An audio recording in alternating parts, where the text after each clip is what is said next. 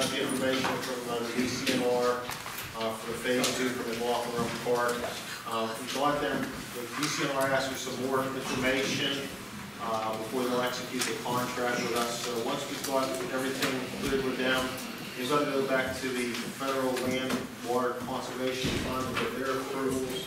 So once we get all those in order, we can proceed with the project. So we're waiting for feedback from the DCNR, the Land and Water Conservation Fund, for the Federal Park Service. Next item, 2016 pavement maintenance program. We opened bids last Thursday, April 7th. We've got 11 bids, ranging from $191,280.75 to $238,330.55. There's a good spread of bids. Scope of work is Harding Street from Lesnevin Road to Terminus, which 50% of the cost is being paid by Pennsylvania American Water Company. Forbes Street from Harding to Coolidge, again, 50% of the cost is being paid by Pennsylvania American Water. And then we've got Union Street from Bower Hill to Bluff intersection to Terrace Street. So the low bidder was Alex Paris, in the amount of $191,280.75. They asked that you make a motion to award the project to them. I will say this, they came in under my cost estimate of $197,508.75. So just glad to see that. And I think it also helped that we had such a good representation of bids, and there was a lot of interest in the project. So I'm going to move as a motion on the agenda for that. 2015 pavement maintenance. TA office, and once we get things slow down to the way of the weather, we'll get TA out there to Bower Hill Road and make those repairs with that contract. Okay. The Washington Avenue.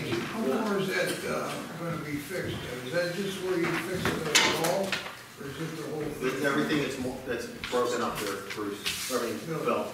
It's going to do the whole, because the whole right lane. That whole, yeah, it's grown a little bit. Coming this way, the whole right lane. Yeah. Are we gonna get somebody in there to reinforce across the Lucy's old building? We've got to do that. Yeah, we'll get somebody in. Get that guy back and let him bid the thing. Sure, we can do that. Before we get, yeah, that was very smart. On Fire Hill Road, you know, like where Lucy Show Lake, Where they repaired the it's all dug out. They did behind my place, they did a good job. Now that's where the bad bump is. But it's bad on the wall, Joe knows all about it. The Washington Avenue water main replacement and sanitary sewer repairs up here. Colosimo has completed the installation of a new 12-inch water main from Chartier Street to St. Clair Street. Roto-Rooter is complete with all the repairs on the sanitary sewer main. And before PennDOT gets their resurfacing done, the restoration work needs to be done out there with the trenches. And a little bit of back and forth today. Lane Construction provided a price to Colosimo and Roto-Rooter that was like outrageous. And Roto-Rooter was going to start tomorrow during the daylight time to start doing some of the trench repaving, put up traffic control and all that. But PennDOT says we can't do it during the daylight. It's all going to be done at night. And one of the problems that's being faced right now is where do we get asphalt at night? Because there's not many places to do it. So I put it back in their lap that since I've been seeing the signs for the last 2 weeks on 79 saying the Parkway West is going to be closed starting tonight from 9 p.m. to 6 a.m. until further notice. Find out where that asphalt's coming from and jump on that bandwagon and try to get your material from there. So hopefully I'll have some answer on that. Jeff, one question. Yeah. I had a couple comments from the neighborhood up there. The water pressure is a little low. Could it be related to the main work? It could be. I mean, maybe they don't have all the valves opened up. Let me ask them, or Bill. My shower was fine today. She's still with my water. At least you were low and Hilty was low. I'm right between both of you. She's the culprit. He's bypassing. Let me ask. Okay. And then, lucky you have water. Since Roto-Rooter is substantially complete, we went through some quantities. Commanders didn't receive a current estimate number 1, the amount of $100,546 $1,000.11 for work completed from February 26th through March 31st, and ask that a motion be made to stay that it's on the agenda. Received notice that PennDOT's going to do resurfacing on McLaughlin Run. I believe the contract was awarded to 8th Lima Construction, and we reviewed the sanitary sewer work or conditions there, and there's a couple minor repairs that need to be done. So what we're going to do is we're going to make that a change order onto the road contract and get it all done, and it's done. Washington and James Development, Lori and I had some more, so Lori had communication with Dr. Roy regarding the corner down there at Washington and James. Sent him a letter telling him he needs to do something to backfill that foundation and get it planted with some grass, so to get the fence down so it's not so unsightly. And I believe his response was his mother died and he was out of the country. Yeah, and he called me, I talked to him last week, and he said they don't want to backfill it because the engineers are going to do some boring things down there. How would we be if they put some concrete slabs over that so that they can get to the interior? He even asked if there was a color that we preferred. So if he at least And those are lower than the fence. Are you sure he's not saying fence slats? No, he said concrete slab. So, yeah, I know.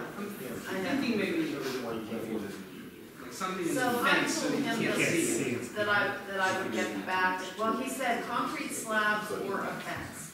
Okay. So, there's already a fence there, but a kind of fence that you can't see through, Which looks just. which would look just as bad. As much as So- it's an attractive nuisance and frankly maybe more dangerous for the not to be able to see. That's just So, I'll get back to him to get some clarification. In fact, he talked to Lynn Bolts, I left, yeah, and Lynn can explain a little bit more of what he's, okay. because I'm not sure if he's quite clear as to what. Let me get Lynn a call too. Yeah, but I told him that a fence that you couldn't see through wasn't acceptable. No, You know, it just looks. cleaned up. And frankly, you can just bore through 8 more feet of Yeah, you're earth. that's And all. from their communique, the trajectory of when they get even to application, when they want to approve it or put a shovel in the ground, could be, half a year. Right. Well, that's it, and he did tell me that they're working on the engineering work this summer, which was not what he told me, the conversation that I had before. He was talking to me more about the fall, November, but now he's telling me that they're going to be doing the engineering work this summer. Okay. So I think it's a little faster pace, but I don't think anything's gonna go there this year. I don't think you'll see it. That's pre-application engineering. Right. Right, so he's Right. not anywhere close to building anything, so we're probably 6 months to a year before you can see something coming up out of the ground there. I think we're better off to talk to Lynn. Yeah, we'll get Lynn. I talked to Lynn the first time, and his comment to me, of which is his developer, called Dr. Roy. So I called Dr. Roy. Well, I guess they must be on the same page again. So, Okay. And he said he wanted to hold off because his engineers wanted to do like core samples or something. Yeah, there's no that reason he why. didn't want to backfill it. Can they tell him to do his engineers, do his core samples and then backfill? Yeah. Get the work We done? can try that. Yeah, we can try You know, that. we can say that we discussed it and, You can be done all within 30 days. and what he's proposing is unacceptable. Right. He needs to do something. He needs to do Whatever they need to do it and then take care of it. Yeah, I mean, it's not, It's not. in the It's been grand long. scheme of what a big, what It's a very big small. project it is, what we're asking, I think is pretty small. Right. So, Thanks. And then the last thing I have is the Chartier Street, Washington Avenue, and Chartier Street Bridge intersection. We had a task force meeting on March 31st, in which Newberry made a commitment to provide additional funding for the improvements as a result of their discussion with PennDOT. PennDOT has requested a meeting to be held with all parties involved in early May. Since the state budget has been passed and the funding's been released, so we're hoping that meeting will help move along the projects and a schedule to be developed. And it was kind of what I took out of the here, Mike, It was very positive. was very positive. So, we actually have something that got a multi-municipal letter Right. regarding, what we're proposing our contribution. Also, if you want to have that prior to our meeting, which is scheduled, it's at the end of April now. Oh, it's in They April now? have a date, I can't remember, It's not next but it's week, in is the end of April, no, I think it's the last week of April. Oh, yeah. It's fine. Yeah. Summer pass. This meeting's late. I can go and take a look during the break, Okay. but, they did the doodle poll, Okay, and they came up with the dates, so. okay. But they would like, I mean, multi-municipal letter just stated what we feel that we can handle over a multi-year period of time, because they want to make sure all municipalities are in. Of course, Lafayette will be contributing much more than we are. Newberry got a grant for $3 million, and then their cost of work that they're required to do. Upper St. Clair, I have no idea if they'll contribute anything, but, we were proposing 200. So, if council's okay with that,